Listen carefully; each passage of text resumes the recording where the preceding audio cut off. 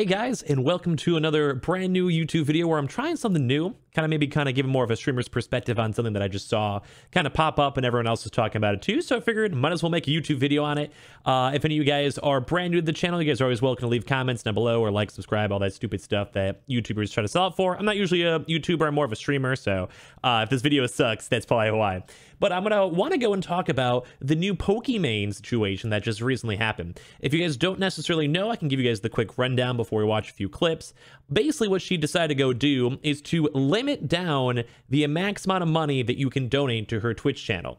And I think that's absolutely awesome. I'm like 1,000,000% down and support this. I'm going to show you guys the clip right now that she announced on her Twitch channel right here. And we'll I'll probably show a few other clips as well for the other ripples and give my thoughts on it. This is a little bit of a weird YouTube video. So like I said, let me know in the comments if this is strange, dumb, stupid, or if you guys are new, say what up. But yeah, so basically this is the clip over here from Pokimane. I'm going to shut up and you can play it. I worked with Streamlabs in order to create a custom donation cap of $5 on my channel. I think this might be the first time they've ever done that. I'm not really sure. I just really want to thank you guys for supporting me when I was in high school, when I was in $20,000 in debt in university, to the very, very lucky place where I am today, and where I consider anything more than that just unnecessary. I worked with... So two things I want to say to this clip. Number one, I have to say her webcam looks fucking great. I gotta go give her credit. I think it looks phenomenal. And number two, I think the idea behind it is so interesting and so cool. So basically what it is I think we could all agree and collectively know some of the higher tier streamers make a lot of money. Just off of Pokimane alone, I'm sure she's easily a multi-millionaire without a doubt. If you want to go even quickly into some of the analytics for her channel, if you go through her channel in the first place, if you look through her channel in general, 1 million views, 700,000 views, 940,000 views. And even on the easiest CPM of not even running ads just off the intro alone, let's say it's a $2 CPM, which is very low. That is an easy $2,000 right there. Granted, there's all the weird things of they're not going to all be monetized or whatever, but just for sake of easy conversation. So that's insane. So that's $2,000 just by turning on her stream. Doesn't count subs, doesn't count donations, doesn't count her contract with Twitch, which I'm sure is many, many thousands and thousands of dollars a month. Also, if you mix into her YouTube channel as well, a lot of her videos are over 10 minutes, so they're probably all double added. You can also, let's just say, a very easy $2 CPM. It's way higher, and also multiple ads. Let's say there's 5 ads in this video. There you go. That's going to be an extra $3,000, $4,000, $5,000, $6,000, depending on how much monetized views you get. Also, on her channel alone, it has over 500 million views. Times it by, let's say, 2 for very easy math. It's going to be way higher than that. That's $1 million right there. And that also doesn't include the merch, doesn't include the Poke Palette, sponsors, anything of the sorts. She's rich. We all know this. But that's why it's even cooler, because she understands the idea that it doesn't matter that you can keep on making more and more money, more on the fact alone that she probably has enough, she can keep on maintaining enough, she has a Twitch contract, so they're going to be paying her, and also just watching, she can run ads, she can work with companies, she can do sponsorships, and that's enough. And that's nothing but respect, in my opinion. That's very, very, very, very cool. There actually has been a few other content creators making some comments on it. I thought Tyler1 had a fucking absolutely hilarious one. I'm going to show you guys this and also XQC's reaction on top of this, and give a little bit more talk on it as well. But basically what happened with Tyler1 is, funny enough, watch the first 2 seconds of this clip and hear what he says. Thank you, Nate, for that $100. Dude, I seen that Pokey did... I would absolutely hate to be the guy who just donates Tyler1 $100 as he's about to make fun of everyone who donates anything more than, say, $5. So watch the clip. The $5 bullshit, you can only max $5. I need to do that, honestly, because I cannot stand fake reacting. I mean, people send $100 and then I feel like an asshole if I'm not like, oh my god, whoa, that's crazy. But the people are too stupid not to do that. Thank you, Nathan, for that. See, and I almost think the same thing as for me as a streamer, because it is really weird. Because sometimes people will literally donate you money just for reaction. It's so strange. It'll basically be like, hey man, here's $10, or hey man, here's do this. Not to support your stream, not to support you as a person, not to be nice. They want something from you. And sometimes you can even see that maybe from people doing hey, this streamer said you're a bitch. Like, Mizkif thought you were awful. Mizkif reacted to you saying you're ugly. To kind of like stir up drama and kind of do, like, kind of guess negative things. Or be like, LOL, you're fat. LOL, you're fat. LOL, big head. LOL, big head. LOL, you're bald. LOL, Tyler, whatever, you're ugly. And sometimes people just want to have the reaction, which is super negative, instead of just trying to be supportive and nice. So it's also kind of even nice, too, that it also tones down all that weird negativity that also kind of comes into those weird people. Or maybe someone's really drunk and they're just like, hey, here's $1,000 that they just can't afford.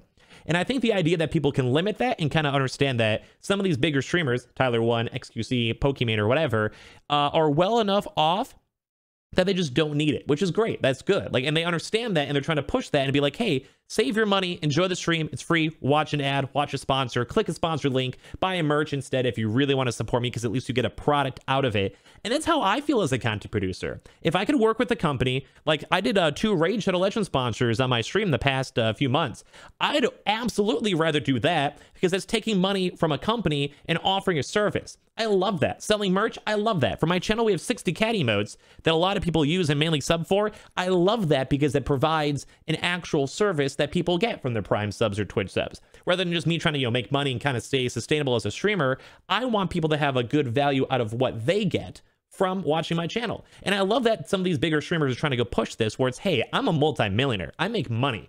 You don't have to give me your donations. Just watch my stream, or if you do want to donate, make it small, say hi, say I enjoy the stream, say whatever, ask a question, and that's so much more respectable. It's so much nicer, and I love that. I think that's so good, because number one, kind of how Tyler said, is there is no need for fake reactions. It has a better flow of content because you don't have to sit there for 30 minutes crying.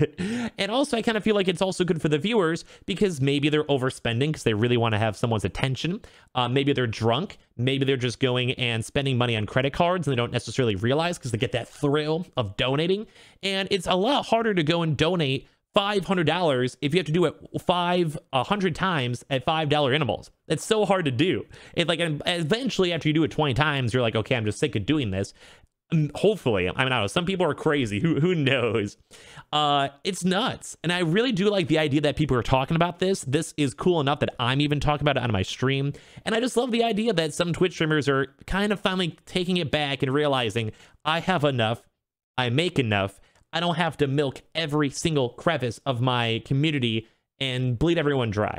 And I love that, because sometimes people are younger, maybe they're only 16, 18, maybe they just have a part-time job in school, or maybe they're in debt, have student loans. And it's a lot harder for someone to justify taking the money because they're already in debt. Like, I've had some viewers that are like, hey, I just got my first job, here's 10 bucks. I love that. That is so wholesome to me, that means the world. But it would also be really nice to me is if they went and paid off, all their debts first, paid off their car, had some savings, and then they're like, okay, I have $5,000 in the bank. I don't mind, throwing you a 5 spot. Hey, I just got a big paycheck. I don't mind throwing you $5 because I'm taken care of. Some of my biggest donators in my own Twitch channel, I know have their houses paid off. And that kind of gives me the biggest sense of, I guess, stability and accepting of it because they're already well off enough. They don't have to worry about a mortgage every month.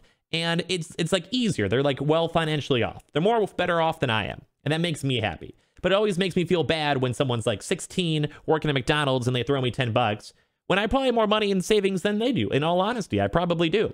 But that's just, for me working, saving and all that stuff. I want to move out and live my life. All of that. Do sponsors, whatever. And just if you're 16, you haven't been working for that long, you don't maybe necessarily have as much debt because you're not in college yet. The idea behind it's so nice and so wholesome. And I think most streamers love it and appreciate it.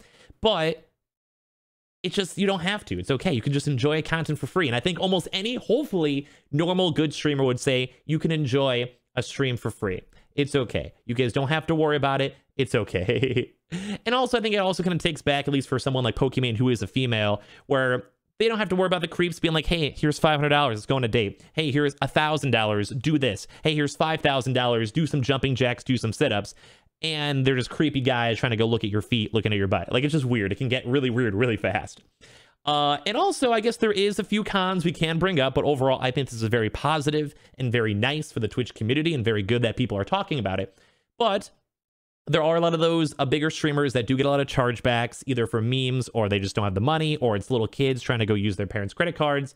So that does kind of somewhat take away the niceness of that, because it is essentially clearing out one problem and making a problem easier. Is that bad? No, I don't think that's bad. I respect it, but it is something to also note. But I think I would probably be in the same way. Like, do you really want to deal with more chargebacks, have more people have to do more work, have to worry about chargeback fees? It's a lot of effort. I respect it. I'd probably not want to deal with that too as well. I guess also a secondary thing too is people do get a lot of positive praise, say for Pokimane for this, but people can still just donate with bits. They can still donate with gift subs, as well as I think also Twitch wanted to implement their own donation system. So realistically, you can't necessarily stop that. Is that Pokimane's fault? Absolutely not, but there is always the workaround too. So I still respect it. I still think it's good, but there is also workaround, so it's kind of eh. And there is also, I guess, the one thing to consider is that she could be trying to win over a public favor. I don't think so. I think that's dumb. I think Pokimane seems like a very, very nice, lovely lady. Her content seems wholesome. She supports her friends. She's donated to streamers. She's done charity stuff. Like, I think she's overall a pretty good, positive person to be one of the bigger females on Twitch. Like, you know, and for the content like gaming content producing. But that is a possibility. You can maybe see that. I think that's a dumb take. It's something you should maybe consider just in general, but I think it's kind of dumb. I mean, I think Pokimane's kind of proven her worth as a good, positive role model in the community. And yeah, I guess kind of the final thoughts, if you guys want to kind of maybe leave some comments down below and kind of give your thoughts on streamers having a cap. Like I said, as a streamer, I think it's cool. For me, I'm still a smaller streamer, so if someone's more rich than me, makes more money than me, wants to throw me a 20 spot or whatever, I also have media share on my stream and stuff, so sometimes that does go higher, because it does kind of affect the flow of the stream, so in my mind, I kind of justify a higher price point, because I don't know, what if we're doing a story game and someone throws me 30 bucks? In my mind, I'm like, okay, that's somewhat worth, you know, stopping the content. If you're someone like a Pokimane, Tyler1, XQC, it's not worth it. You're affecting more people than that money's worth. For me as a smaller streamer, it kind of is worth it. So I get it. I think, and I've always said this, if I was ever a big enough streamer and can live off of purely subs or purely YouTube revenue, sub revenue, whatever, sponsorship revenue, I'd probably get away and take away my donation button just entirely. Because at that point, do I really need it? If I have a paid off house, if I have savings, do I really need it? If I'm still making money in other means. But that's just kind of my take. But if you guys want to let me know your thoughts, your comments, everything you guys think on this situation, let me know. I love making videos like this. I think it's very cool. It's outside of my comfort zone as well. So if you guys think it's dumb, bad, or whatever, you don't like me rambling, I don't know. Maybe you guys randomly found here from the YouTube algorithm or something. Maybe you guys are like, this guy sucks, stop talking. Let me know. And also, of course, leave a like, comment, dislike, and all of that if you guys would like. As I mentioned, I think it's cool. I think more streamers should follow suit. I love the idea that someone like Tyler1 is kind of in the same boat. And I think it just makes the streams better because it's less of a focus on money, more on the focus of making good content. Or say someone wants to donate like a question, it's easier to kind of, you still offer a service. You at least answer, respond, and stuff like that, rather than someone trying to buy your love, attention, all that. But yeah, I think it's very, very cool. Props to Pokimane for doing this. I give her nothing but respect. And I hope you guys enjoyed this video. We'll see you guys in the next one. Thank you guys all for watching. And of course, like I said, let me know if you guys like this type of content or if it's dumb and cringy, let me know. But thanks for watching, guys. I'll see you in the next one.